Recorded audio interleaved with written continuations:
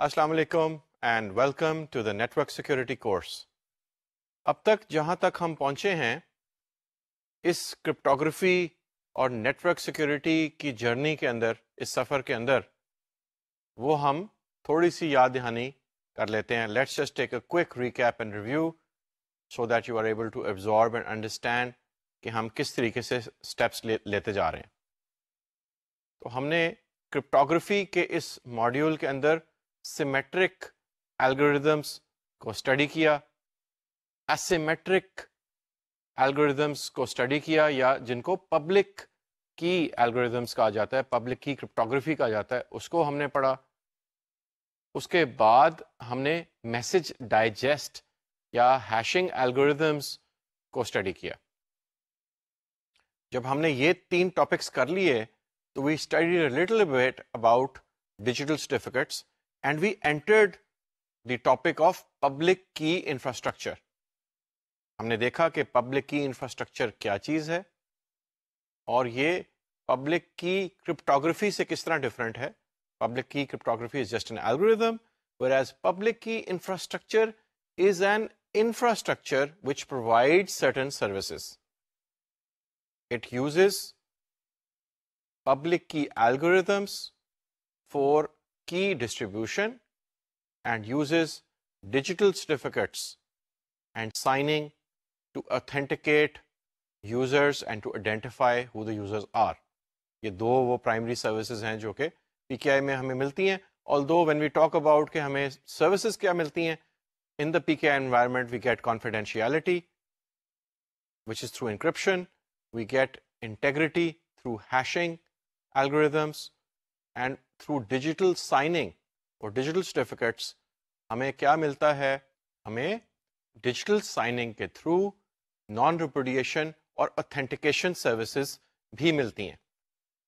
Now when we had covered PKI, तो उसके structure के अंदर हमने क्या क्या इंपॉर्टेंट जो टॉपिक्स हैं उनको कवर किया। We talked about digital certificates and the process of digital signing, और उससे क्या बेनिफिट ड्राइव होता है। डिजिटल सिग्नेचर क्या करता है, वो digital signature consists of signing the sender when he science a message with his private key, that is called a digital signature. और not only signs a message, लेकिन जो message है उसके हैश को जब वो साइन करता है with his private key, that is the digital signature. तो PKI के environment में एक सर्टिफिकेट अथॉरिटी है, उसका काम है ट्रस्ट सर्विसेज प्रोवाइड करना। ट्रस्ट सर्विसेज क्यों प्रोवाइड की जाती हैं?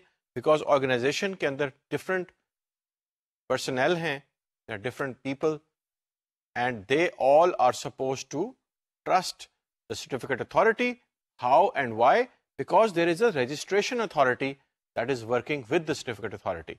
Registration authority verifies your identity by looking at your credentials, your passport, your ID card, your driving license, and that initiates the process ताकि आपका डिजिटल सर्टिफिकेट बने। Digital certificate होता क्या है? Digital certificate binds your public की and your personal information together and science it, यानी कि उस मैसेज को साइन किया जाता है by the certificate authority itself. वो उसको खुद डिजिटली साइन करता है उस डिजिटल सर्टिफिकेट को। So the CA signs the digital certificates that it issues. Now that we know कि एक डिजिटल सर्टिफिकेट में क्या होता है, हमने ये भी देखा कि सर्टिफिकेट अथॉरिटी जो है वो एक डोमेन के अंदर, एडमिनिस्ट्रेटिव डोमेन के अंदर ट्रस्ट सर्विसेज प्रोवाइड करती है। If Ahmad trusts the certificate authority, if Bilal trusts the certificate authority, why? Because they have been established by the organization that they work for. Hence, they are bound to trust the certificate authority, which is established by their organization. Hence, Ahmad and Bilal can trust each other because both have gone through the certificate authority and through the registration authority to reach the certificate authority. Both have been issued digital certificates by the certificate authority. फिर हमने ये भी देखा कि there is A certificate revocation list CRL। Certificates जो हैं वो expire भी कर जाते हैं, लोग ऑर्गेनाइजेशन छोड़ भी जाते हैं, लोगों की कीज़ गुम भी जाती हैं, इसलिए सर्टिफिकेट्स को रिवोक भी करना पड़ता है, कैंसिल भी करना पड़ता है और नए सर्टिफिकेट्स इशू करने पड़ते हैं। So if you are using A previous certificate, an expired certificate, you should frequently go to the CRL, which is associated with the certificate authority, and check the validity of the certificates. So the PKI, to summarize, is an infrastructure which provides all the security services and trust services which an organization needs to securely run and function its IT infrastructure. अब जब हम PKI की बात जब कर चुके थे तो फिर हमने अगला स्टेप जो लिया वो हमने लिया की मैनेजमेंट के लिए। कीज जो हैं वो जहां पे भी इंक्रिप्शन हो रही है तो कीज को मैनेज करना पड़ता है। हमने एग्जांपल्स देखे। A person may have lots of sensitive and confidential information stored in the laptop. What if that person has an accident? And what if that information is lost anyway? What if the laptop is lost और की भी उसके अंदर, data भी उसके अंदर? तो keys को बैकअप करने की जरूरत पड़ती है। कीज गुम सकती हैं, but humans can lose keys. Information can be corrupted if it is lying in a computer system. Hard disk crash हो सकती है. You can lose all the data. You may lose the key as well. अगर आपने एक की के साथ कुछ डेटा को इनक्रिप्ट किया हुआ है, की गुम गई है, अब आप डेटा को डिक्रिप्ट कैसे करेंगे? So the systems, the environment has to cater for, यानी आपको कीज का बैकअप लेना चाहिए। तो की मैनेजमेंट जो है, इसके अलावा जहां जहां पे इंफ्रास्ट्रक्चर के अंदर क्रिप्टोग्राफी या इंक्रिप्शन सर्विसेज प्रोवाइड होती हैं, it is important to update the keys, to change the keys. उसकी वजह यह है कि you may be being tracked bye an attacker. हो सकता है एक अटैकर आपकी कम्युनिकेशन को, सिक्योर कम्युनिकेशन को ब्रेक करने की कोशिश कर रहा है और आपको चाहिए you should be one step ahead. You should be trying to change the keys, ताकि जब तक वो आपकी की को ब्रेक करने के करीब आए, आप आगे जाके की को चेंज कर चुके हैं। Now that attacker has to start all over again. हमने ये भी बात की थी कि कीज को चेंज करने की जो फ्रीक्वेंसी है depends on the sensitivity of the information and the type of organisation and the frequency with which you are exposing that की। आप किस फ्रीक्वेंसी के थ्रू, यानी कितना रेगुलरली आप उस की को या उस की के साथ इंफॉर्मेशन को एनक्रिप्ट करके इनसिक्योर चैनल के ऊपर भेज रहे हैं, ताकि अटैकर्स उसको व्यू करें, एग्जामिन करें, अटैक करने की कोशिश करें, आपकी इंफॉर्मेशन को ब्रेक करने की कोशिश करें। जितना रेगुलरली आप उस की को यूज कर रहे हैं, एक्सपोज कर रहे हैं, उतना ही फ्रीक्वेंटली आपको कीज को चेंज करना चाहिए। जब हमने की मैनेजमेंट को एग्जामिन किया तो हमने ये भी देखा कि this is often N overlook topic. Administrators इतने बिजी होते हैं अपने ऑपरेशनल टास्क के अंदर कि वो भूल जाते हैं कि कीज भी चेंज करने वाली हैं, अपडेट करने वाली हैं। फिर हमने ये भी बात की कि की management should be N automated process which happens through systems rather than being conducted by human beings, क्योंकि जहां पे भी ह्यूमन बीइंग इन्वॉल्व होता है उसमें एक रिस्क इन इटसेल्फ प्रेजेंट होता है। Human if is entering the key, looking at the key and entering the key, तो उसको तो पता है कि की क्या है, तो ये भी एक थ्रेट है। तो ऑटोमेटेड तरीके से कीज को डिस्ट्रीब्यूट होना चाहिए और स्टोर होना चाहिए, उसके बैकअप्स होने चाहिए और फिर वो अपडेट भी होनी चाहिए। की मैनेजमेंट के बाद फिर हमने ये वाला जो एक सीरीज था टॉपिक्स का, क्रिप्टोग्राफी, क्रिप्टोग्राफिक एल्गोरिथम्स, पीकेआई, ये ख़त्म हुआ और अब हम थोड़ा थोड़ा आगे बढ़ के एप्लीकेशंस की तरफ बढ़े। तो फिर हमने देखा कि link encryption versus and to end encryption, इनके अंदर क्या फ़र्क है, ये हमारे लास्ट लेक्चर के अंदर हमने ये स्टडी किया था. What is link encryption and what is and to end encryption. Link encryption जैसे कि हमने बात की लोअर लेयर्स में काम करता है, लोअर लेयर्स में काम करता है, और ये link by link, hop bye hop basis पे इंक्रिप्शन परफॉर्म करता है. और इसके कैरेक्टरिस्टिक्स क्या क्या हैं? लिंक इंक्रिप्शन के अंदर तमाम जो डेटा है वो इंक्रिप्ट हो जाता है टनल के थ्रू.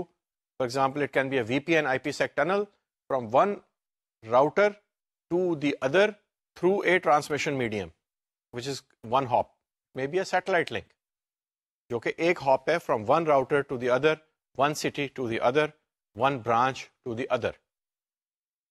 इसके अंदर क्योंकि तमाम इंफॉर्मेशन जो है वो इंक्रिप्ट होती है, जैसे ही वो टनल में एंटर होती है तो इंक्रिप्टेड होती है, and an attacker can not pick up that information on root, यानी कि जब वो ट्रांसमिट हो रही होती है तो everything is encrypted including the headers and the trailers.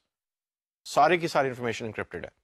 लेकिन क्योंकि सारी की सारी इंफॉर्मेशन इंक्रिप्टेड है इन लिंक इंक्रिप्शन, तो राउटर के पास अगले हॉप पे जब वो इंफॉर्मेशन पहुंचती है तो that router needs to decide what to do with that information. उसके पास हो सकता है अगर 4 लिंक्स हैं, किसके पास भेजेगा राउटर? तो वो राउटर डिक्रिप्ट करता है तमाम पैकेट को, फिर हेडर्स को खोल के देखता है, सोर्स आईपी एड्रेस देखता है, डेस्टिनेशन आईपी एड्रेस देखता है.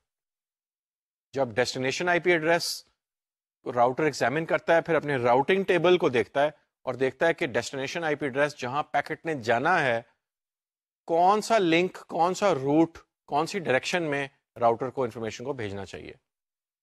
जब ये डिटरमिन हो जाता है कि राउटर ने किस लिंक के ऊपर इंफॉर्मेशन को भेजना है, तो दोबारा से लिंक इंक्रिप्शन परफॉर्म हो सकती है, और अब वो सारे का सारा जो पैकेट या नंबर ऑफ पैकेट्स हैं वो टनल में एंटर होते हैं.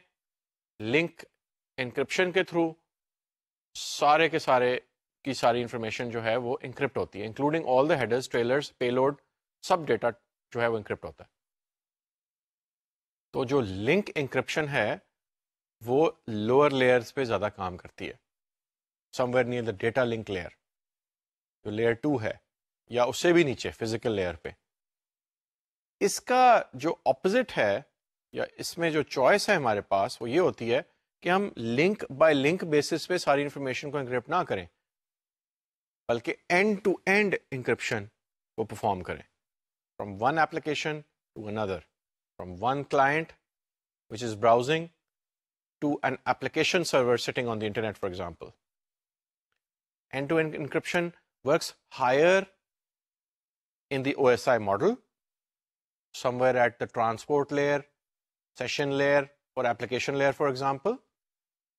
और जो end-to-end encryption है उसके अंदर थोड़ी सी ज़्यादा चॉइस होती है क्योंकि एप्लीकेशन इन्वॉल्व होती है, और उसके अंदर उसका कैरेक्टरिस्टिक ये है कि तमाम हेडर्स और ट्रेलर्स जो हैं वो अनइनक्रिप्टेड फॉर्म में ट्रैवल करते हैं from one source to the destination. Since the headers and trailers are not encrypted, सिर्फ पेलोड जो एक्चुअल यूजर का डेटा है, क्योंकि सिर्फ वो इनक्रिप्ट होता है, hence along the way all the routers and the communication equipment knows how to route that information.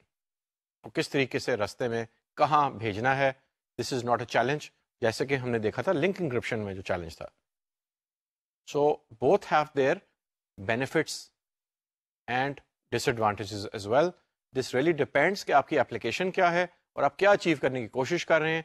Service providers usually hop bye hop basis के ऊपर आपको एनक्रिप्शन परफॉर्म करके देते हैं. You may take a VPN service from one branch to your international remote office in New York, for example. It could be through PTCL, it could be through any other service provider, and they may provide a service to you on link encryption basis, and every single link is encrypted. But we had discussed कि इसका threat एक ये होता है link encryption के अंदर कि हर router के अंदर वो इंफॉर्मेशन अनइनक्रिप्टेड होती है, whereas जो थ्रेट एसोसिएटेड है एंड टू एंड इंक्रिप्शन में जो हायर लेयर्स में चलता है ओएसआई मॉडल के, उसके अंदर source IP information, destination information, what type of information it is, आप जा कहाँ रहे हैं, आप आए कहाँ से हैं, ये सारी इंफॉर्मेशन एक्सपोज्ड होती है टू द अटैकर। उसको ये इंफॉर्मेशन मिल जाती है। सिर्फ एक्चुअल कस्टमर डेटा जो है, it could be an image which you are sending from the source to the destination, सिर्फ वो जो कस्टमर डेटा है वो इनक्रिप्टेड होता है। जब हमने ये पढ़ लिया कि लिंक इंक्रिप्शन और एंड टू एंड इंक्रिप्शन क्या होता है, तो फिर हमने टॉपिक स्टार्ट किया था इन द लास्ट लेक्चर, बिल्कुल एंड के ऊपर हमने टच किया था कि स्टैंडर्ड्स जो हैं, ईमेल के स्टैंडर्ड्स क्या होते हैं, उनकी क्या ज़रूरत पड़ती है। तो स्टैंडर्ड्स जो हैं वो इंटरऑपरेबिलिटी को अलाउ करते हैं, कंसिस्टेंसी लाते हैं। और हमने ये देखा था कि mime multipurpose internet mail extensions ये क्या चीज़ है। तो हम आज जो है वो quick, I just show you 1 or 2 slides on link encryption and and to end encryption, और उसके बाद फिर हम जो आज का लेक्चर है माइम को दोबारा से लेके समझेंगे, और फिर हम जाएंगे एस माइम और प्राइवेसी एनहांस्ड मेल और बाकी जो ईमेल के सिक्योरिटी के स्टैंडर्ड्स हैं उनको हम एक एक करके पढ़ेंगे। तो अगर आप स्लाइड को देखें तो यहाँ पे आपको नजर आ रहा है कि एंड टू एंड इंक्रिप्शन के अंदर जो ऊपर वाले सेक्शन में आपको नजर आ रहा है, उसमें हायर लेयर्स पे ये परफॉर्म होता है, और हेडर और ट्रेलर इनक्रिप्टेड फॉर्म में नहीं जा रहे, लेकिन मैसेज की जो बॉडी है वो इनक्रिप्टेड है, यानी पेलोड जो है वो इनक्रिप्टेड है। जो लिंक इंक्रिप्शन है, it happens at lower layers, the entire frame और the packet is encrypted including the headers and the trailers. इसके एग्जांपल्स क्या क्या हैं? And to end encryption happens with in the applications, SSL encryption takes place at the transport layer, point-to-point tunneling protocol PPTP encryption takes place at the data link layer, link encryption takes place at the data link and physical layers. Now that our memory is refreshed, we can take a look at multi-purpose internet mail extensions, ताकि हम S-MIME जो है secure multi-purpose internet mail extensions उसकी तरफ जा सकें, उसको पढ़ सकें। So first of all, what is mime और मल्टीपर्पस इंटरनेट मेल एक्सटेंशन, ये हमने ब्रीफली लास्ट लेक्चर में कवर किया था, इसको रिव्यू करते हैं। Multipurpose internet mail extension is a technical specification indicating how multimedia data and email attachments are to be transferred. The internet has mail standards that dictate how mail is to be formatted, encapsulated, transmitted, and opened. If a message or document contains a binary attachment, MIME dictates how that portion of the message should be handled. जब भी email के अंदर जो है एक attachment आती है या मल्टीमीडिया की इंफॉर्मेशन जब भेजी जाती है, तो उसकी फॉर्मेटिंग, उसकी इनकैप्सुलेशन, उसकी ट्रांसमिशन और उसको प्रॉपरली खोलने के लिए वो फाइल खुलनी कहाँ है? At the destination. उससे ज़रूरत यह है कि वो रिकग्नाइज हो कि उसके अंदर फॉर्मेट क्या है डेटा का, वो फाइल एक्चुअली है क्या। तो ये जो फंक्शंस हैं, जब मल्टीमीडिया और इंटरनेट की अटैचमेंट्स, जो ईमेल की अटैचमेंट्स के लिए जब ये फंक्शंस परफॉर्म होने हो, तो माइम इज द स्टैंडर्ड जो कि इन सारी चीजों को एड्रेस करता है। So when an attachment contains an audio clip, graphic और some other type of multimedia component, the email client will send the file with a header that describes the file type. For example, the header might indicate that the MIME type is image and that the subtype is JPEG. तो ये information जो है कि attachment क्या है, वो multimedia की file क्या है, तो जो ईमेल के साथ अटैच हो रही है, ये हेडर्स के अंदर ये एम्बेड होती है। माइम टाइप जो है वो इमेज है और उसकी सब type would be JPEG, GIF, bitmap file या और तरीकों की जो इमेज फाइल्स हैं। Although this will be in the header, many times systems also use the files extension to identify the MIME type. So in the preceding example, the file's name might be stuff.jpg. The user system will see the extension .jpg or see the data in the header field and look in its association list to see what program it needs to initialize to open this particular file. If the system has JPEG files associated with the Explorer application, then Explorer will open and present the picture to the user. तो दो तरीके हैं जब information receive हो जाती है, attachment, email की attachment या एक मल्टीमीडिया फाइल जो है अटैच होके जब पहुंचती है डेस्टिनेशन साइट पे, तो प्रोग्राम जो है ईमेल क्लाइंट और आपका कंप्यूटर सिस्टम जो है उसने उस फाइल को जब खोलना होता है, जब यूजर उस पर क्लिक करता है, तो the system needs to recognise कि ये किस नेचर की फाइल है ताकि अप्रोप्रिएट प्रोग्राम को पुल करके it can open the file. For example, if it's a JPEG file which is an attachment, तो जेपेग की जो इंफॉर्मेशन है वो या तो सब टाइप में होगी इन द माइम हेडर, या कि फाइल एक्सटेंशन से भी सिस्टम को पता चल सकता है. एंड देन आपके ब्राउजर, अगर तो वो इंटरनेट एक्सप्लोरर का ब्राउजर है, तो अगर उसके साथ ये फाइल टाइप्स एसोसिएटेड हैं, then it will know which programme to pull इन ताकि उस इमेज को खोला जाए. Sometimes systems either do not have an association for a specific file type or do not have the helper program necessary to review and use the contents of the file. When a file has an unassociated icon assigned to it, it might require the user to choose the Open With command and choose an application in the list to associate this file with that program. So when the user double-clicks that file, the associated program will initialize and present the file. If the system does not have the necessary program, the website might offer the necessary helper program, for example, Acrobat or an audio program that plays WAV files.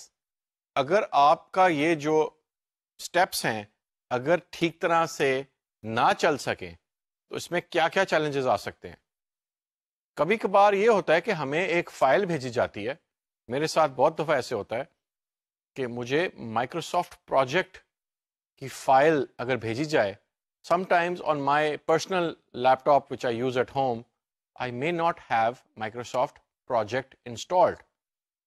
मुझे जब वो information मिलती है या email के through एक attachment अगर आती है, it may be A Microsoft project file, तो उसमें दो चीज़ें हो रही हैं. एक तो जो फाइल की एक्सटेंशन है वो बता रही है कि ये क्या फाइल टाइप है. दूसरा, माइम के through the header has information कि ये किस टाइप की अटैचमेंट है और इसकी सब टाइप जो है डिस्क्राइब कर रही है कि एग्जैक्टली क्या इसकी डिस्क्रिप्शन है. नाउ अगर मेरे सिस्टम में माइक्रोसॉफ्ट प्रोजेक्ट इंस्टॉल्ड ही नहीं है, तो फिर जब हम उसको ओपन करने की कोशिश करेंगे तो हमारा सिस्टम एक एरर दे देगा. और जब एरर दे देगा तो फिर I will go back and I will click right click and मेरे पास एक ओपन विद की एक ऑप्शन होती है, and then I can try and specify कि ये किस प्रोग्राम के साथ इसको खोला जाए. आपको ये एग्जांपल यहाँ पे इसलिए बताया जा रहा है कि जब सेंडिंग एंड रिसीविंग साइड पे एसोसिएशन ना पैदा की जा सके. सेंडिंग साइड पे अगर आप माइक्रोसॉफ्ट प्रोजेक्ट भेज रहे हैं, एक फाइल अटैचमेंट भेज रहे हैं, receiving side can not identify कि ये कौन सी फाइल टाइप है, तो फिर आप देख रहे हैं कि क्या प्रॉब्लम होती है. The user at the receiving side is not able to open the file. In the example I gave you, this was because I didn't have Microsoft project installed.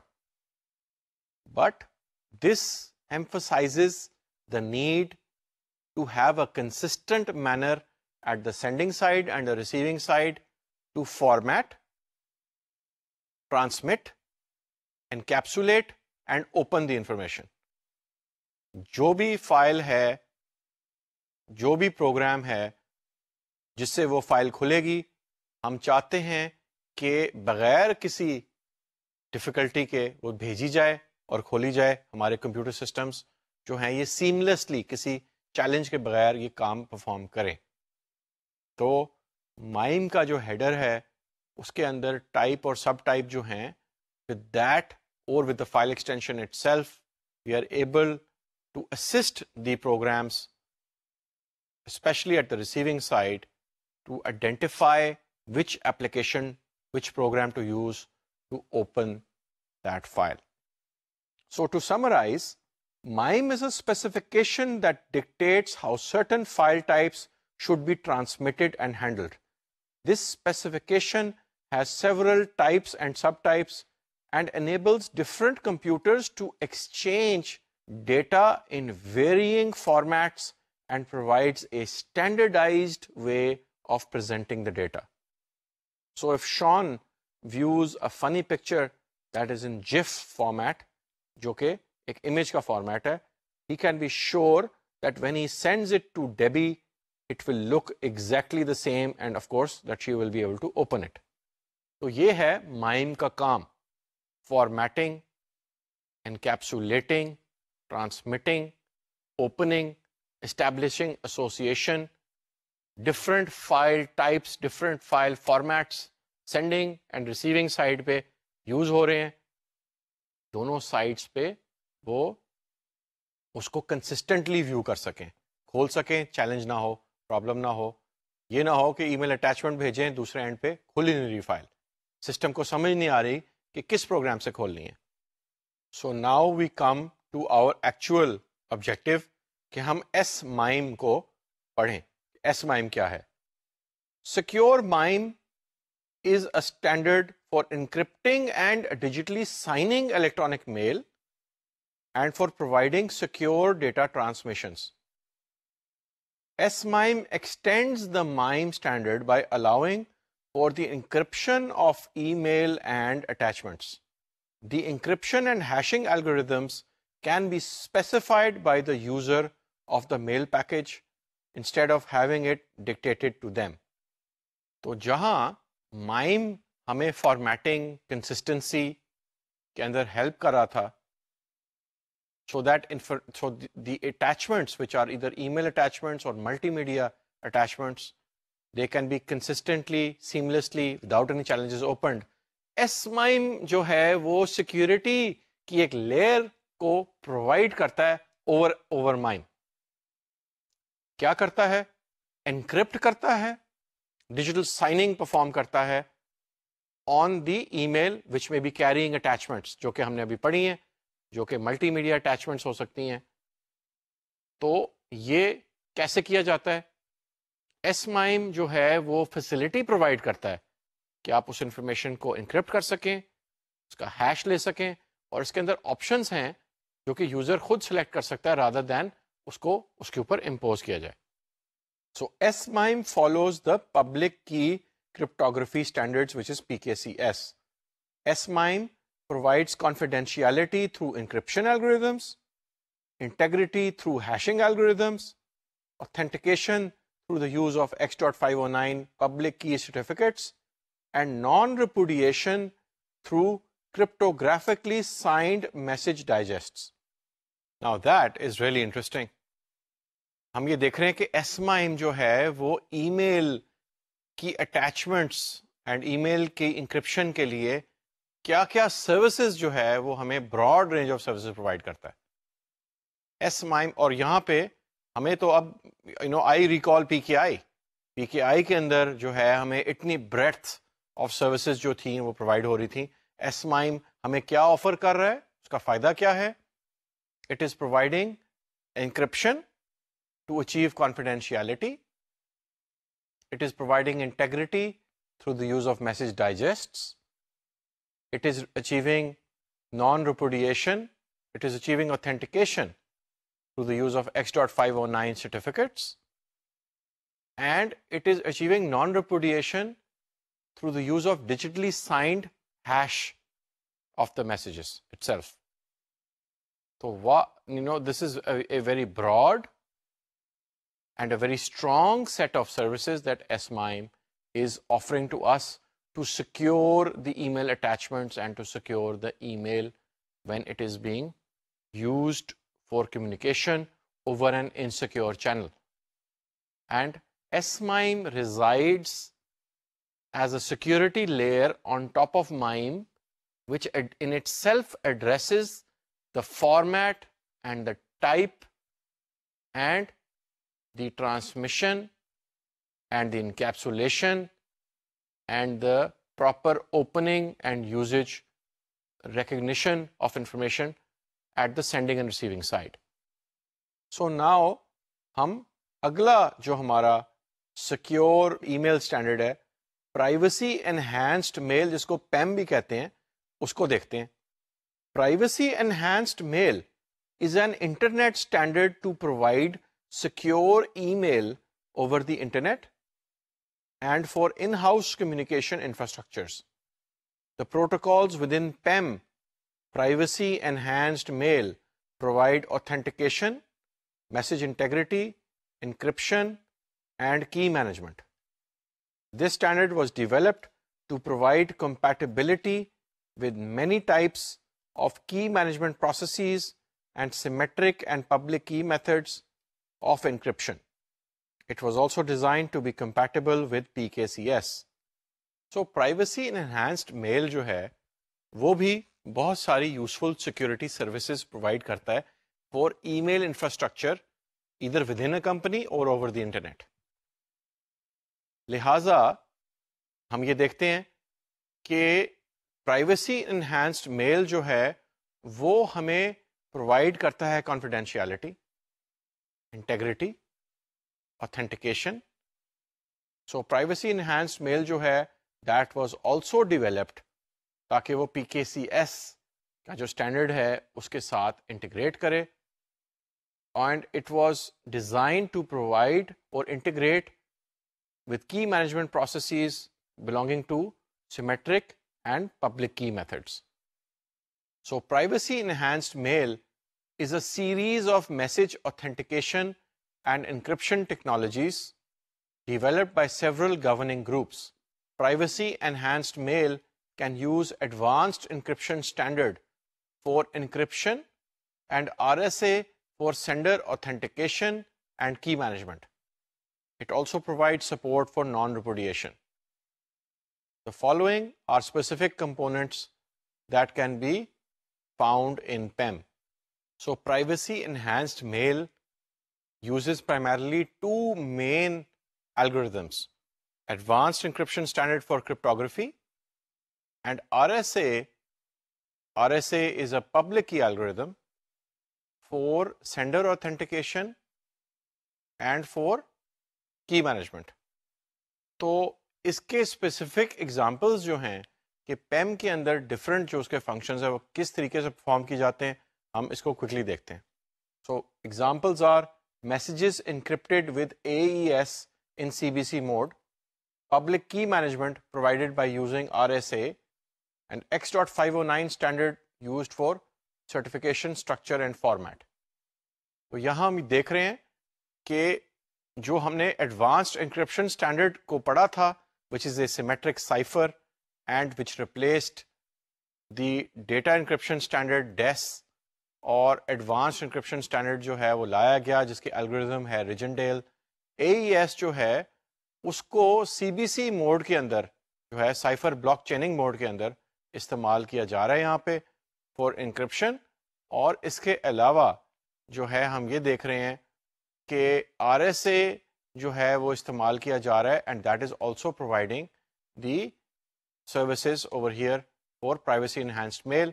However, हम ये देखते हैं कि privacy enhanced mail जो है it provided too much structure and detail, and that's why it was not really adopted. So PEM has not caught on to the extent the developers had planned, The main issue is that PEM provides too much structure for different environments that require more flexibility in their secure communication infrastructure. So privacy enhanced mail जो है PEM उसको adopt industry ने नहीं किया गया, and throughout our study of algorithms हम ये देखते हैं कि बहुत सारे algorithms हैं जो बहुत popular हुए, बहुत सारे algorithms का बड़ा अच्छा structure, बड़ी अच्छी implementation है, but they just don't pick up and they do not become popular. Talking of popular algorithms and popular crypto systems, we next go to PGP, Pretty Good Privacy, जो कि Phil Zimmerman ने develop किया, and that was the hit in the email encryption, और ये पहला email encryption का standard भी था. तो आइए अब Pretty Good Privacy के बारे में थोड़ी सी details देखते हैं. So Pretty Good Privacy was designed by Phil Zimmerman as a freeware email security program and was released in 1991. It was the first widespread public key encryption program. PGP is a complete crypto system that uses cryptographic protection to protect email and files. It can use RSA, public key encryption for key management, and use IDEA symmetric cipher for bulk encryption of data, although the user has the choice of picking different types of algorithms for these functions. Phil Zimmerman ने एक बहुत बड़ी service की to the cryptographic community by making this PGP program freeware. यानी कि it could easily be used free of cost, and it was used and picked up and became extremely popular. और इसके अलावा ये है कि ये 1991 में जो है फिल जिमरमैन ने इसको जो है फ्रीवेयर के तौर पे लॉन्च किया, और उस वक़्त जो है 1991 में आपको पता होगा कि नया जो है internet was also relatively new at that time. We are talking about 1991, which means के about more than 20 years ago, 20 साल पहले की जो है ये बात है कि फिल जिमरमैन ने जब इंटरनेट नया आया था, लोग ईमेल को नया इस्तेमाल कर रहे थे, अभी कुछ ही साल हुए थे, fill Zimmerman gave this great service to the cryptographic community or to the community, internet community at large. तो ये जो है RSA को भी यूज़ करता है फॉर की मैनेजमेंट, और इसका की मैनेजमेंट का अपना ही एक स्टाइल है जो कि डिफरेंट है अदर क्रिप्टो सिस्टम से जो कि हमने पढ़े हैं. और आइडिया यूज कर रहा है for symmetric encryption of bulk data. जहां ज्यादा डेटा है वहां पे सिमेट्रिक एल्गोरिथम यहां पे यूज हो रहा है. अभी हमने देखा था कि प्राइवेसी एनहांस्ड मेल के अंदर जो है एडवांस्ड इंक्रिप्शन स्टैंडर्ड जो है that was the symmetric cipher. Here in the case of PGP the symmetric cipher is IDEA, and again what we are seeing is कि combination में किस तरीके से symmetric ciphers, symmetric algorithms, or asymmetric ciphers and asymmetric algorithms are being used in combination in a crypto system to provide us with a great set of services.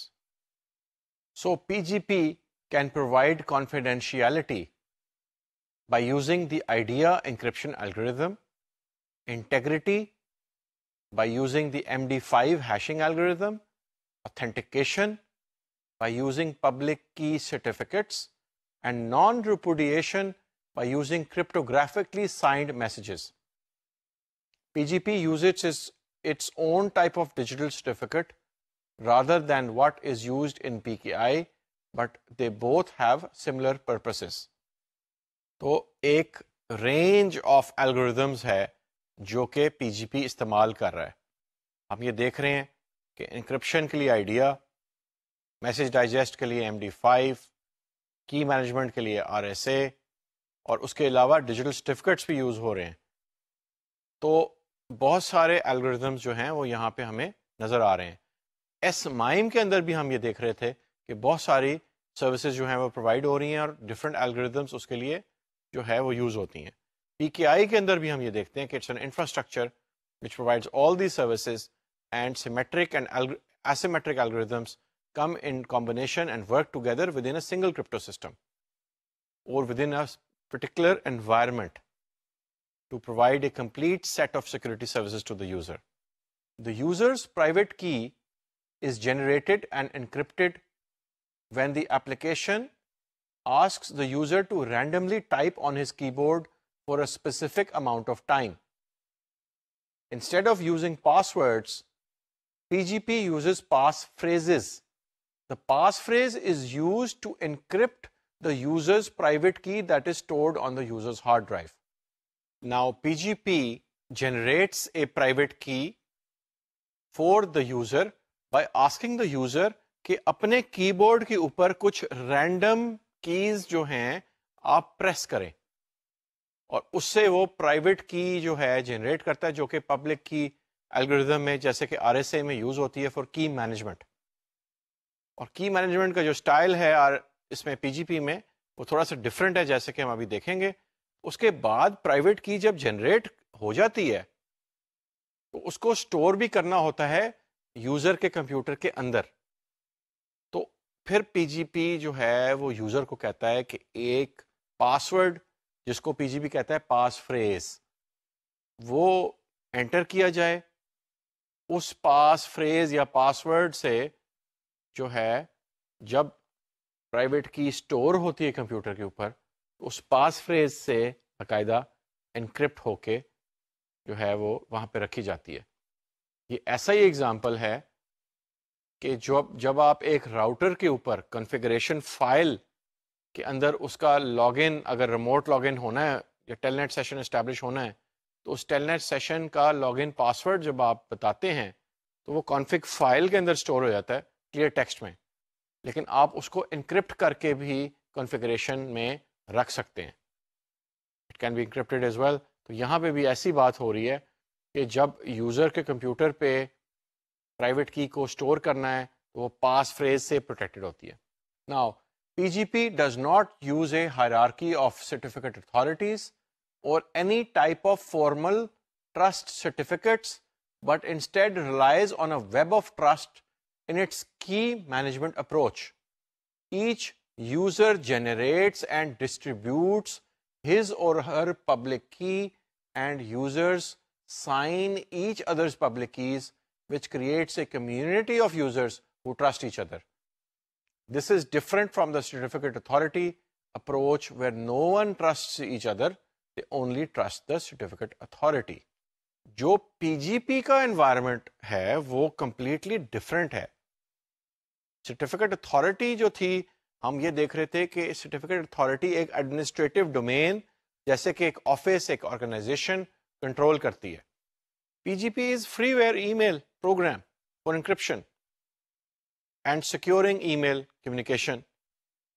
वहाँ पे कोई certificate authority ऐसी internet पे नहीं है जहाँ पे users जा सकें, ना कोई रजिस्ट्रेशन अथॉरिटी है जहाँ पे वो फिजिकली जा सकें. यूजर्स तो सारी दुनिया में बैठे हुए हैं और ये एक फ्रीवेयर प्रोग्राम भी है. तो एक fill Zimmerman came up with a very intelligent mechanism कि एक रिंग ऑफ ट्रस्ट या वेब ऑफ ट्रस्ट जो है वो किस तरीके से इस्टेब्लिश किया जाए. इसमें ये होता है कि यूजर्स क्या करते हैं कि एक दूसरे को अपनी अपनी पब्लिक की भेजते हैं. Ahmad can send Bilal his public की. बिलाल के पास अहमद की पब्लिक की जब आ जाती है तो वो क्या करता है, उसको साइन करके रख लेता है अपने पास. और व्हाट बिलाल में देन डू इज के ही में शेयर अहमद्स पब्लिक की, जो कि अहमद को मिली थी. अहमद ने जब बिलाल को पब्लिक की भेजी थी तो बिलाल कैन साइन दैट की and can send it further. वो फर्दर आगे भेज सकता है. अब जिन लोगों को बिलाल के ऊपर ट्रस्ट है वो अहमद को भी ट्रस्ट कर सकते हैं. इसकी हम थोड़ी सी तफसील और देखते हैं ताकि आपको बेहतर समझ आ सके. For example, if mark and जो want to communicate with PGP, Mark can give his public key to Joe. Joe signs Mark's key and keeps a copy for himself. Then Joe gives a copy of his public key to Mark so they can start communicating securely. Now, later, Mark would like to communicate with Sally, but Sally does not know Mark and does not know if she can trust him. Mark sends Sally his public key, which has been signed by Joe. Sally has Joe's public key because they have communicated before and she trusts Joe. Because Joe signed Mark's public key, Sally now also trusts Mark and sends her public key and begins communicating with him.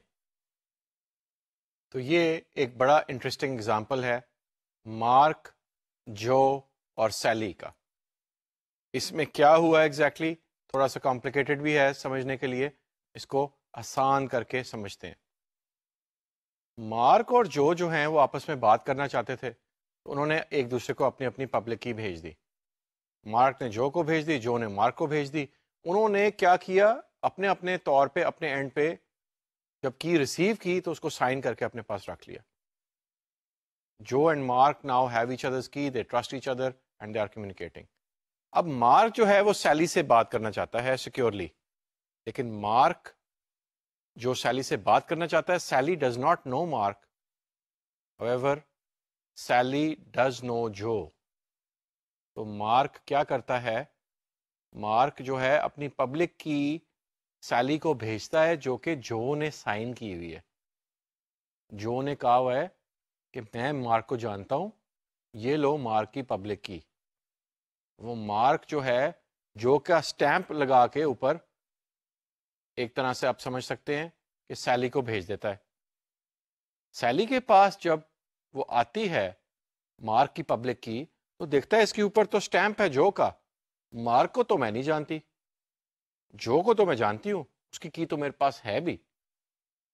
तो इस तरह से क्योंकि mark की public की के ऊपर जो का ठप्पा है, स्टैंप है, ऑथेंटिकेशन है, और जो इज सेइंग कि मैं मार्क को जानता हूं, और सैली क्योंकि जो को जानती है, लिहाजा सैली कहती है कि ठीक है, मैं मार्क को भी पहचानती हूं, इससे भी बात कर सकती हूं.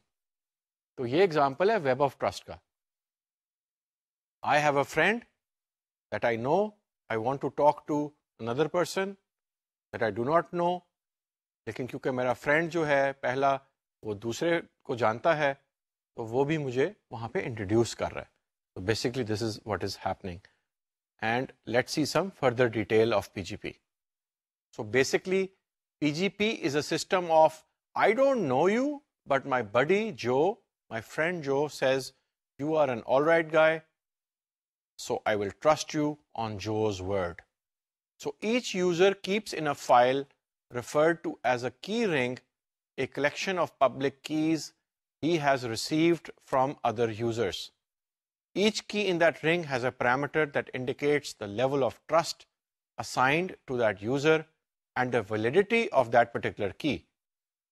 If Steve has known Liz for many years and trusts her, he might have a higher level of trust indicated on her stored public key than on Tom's key, whom he does not trust much at all.